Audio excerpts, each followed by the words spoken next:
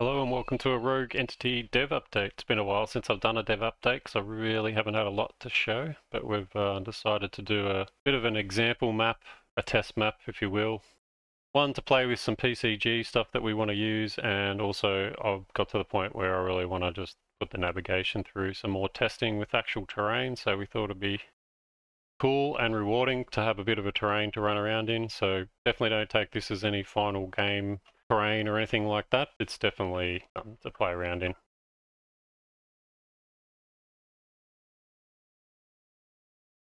Where I'm at with my game development, we've dropped the name Beerhead. I do have a new name, but I'm not going to release it yet. But at the moment, it's just going to be a Rogue Entity development. The last probably 6 months or even longer has been working on primarily unit movement.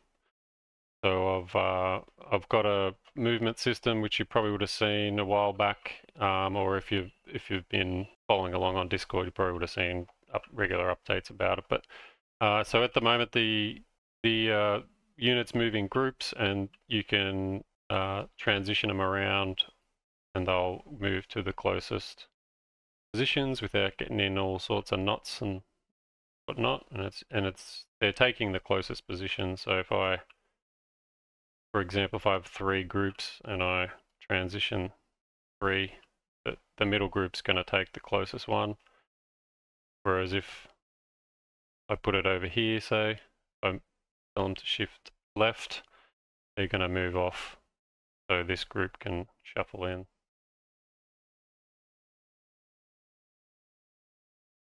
It's the same for going backwards. They'll take the closest. Rather than try and rotate the whole formation around, they'll just take the closest positions. So it's taking the closest positions by group, and it's taking the closest positions by individual group members within their group's assigned position.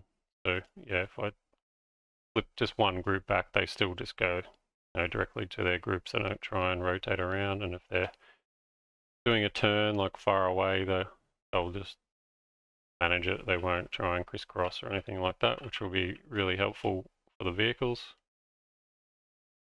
I do have different formations in at the moment, but I haven't actually set up the system to change formations on the fly. It's turned out to be a lot more complex than I thought, so I left that for the time being, but that's probably on the cards next. I want to have it so you can wheel mouse with control or alt or shift and change different formations, and also the spacing. So I'm going to have it so you can change both the spacing between individual units and the spacing between individual groups. So if you can change, manipulate the spacing how you want. And one of the other features I want to add is, so at the moment, if I wanted to move these guys with 2 groups up and 2 groups back, I'd have to move this first group and then move this second group.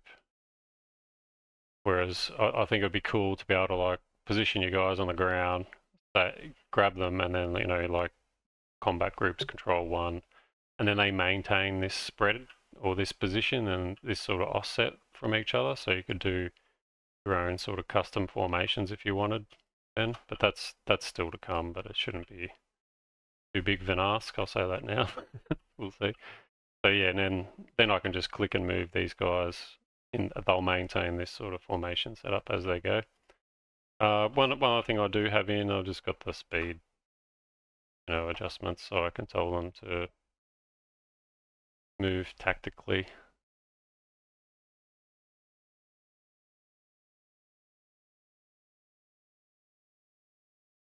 Or hurry up. I haven't spent a lot of time on getting the timing and animations or anything, or make that 0 time, so if there's any animations that are bugging you, that's why. But that's where we're at. So we've generated this test terrain all with PCG, not the actual terrain itself, but just the filler for it. And it's come up pretty good. And it's still got gaps that we need to fill. We want to have generating buildings, and like we've got some areas over here. We're going to have some farmland, and Brian is working on those. rapidly, and we'll have fields and things, and you just want it to be all PCG generated,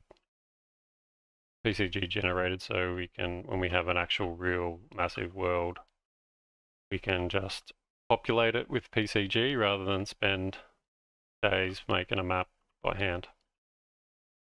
I think that's about all I've got to show. I do have some vehicle stuff still going on, but I'm in the process of changing that so they're not at greatest state at the moment. But that's a dev update. If you want to keep following on the project, you can jump on the Discord and just make sure you assign yourself the dev follower role, and you'll get the updates that I post now and again. Thanks for watching. See you in the next update.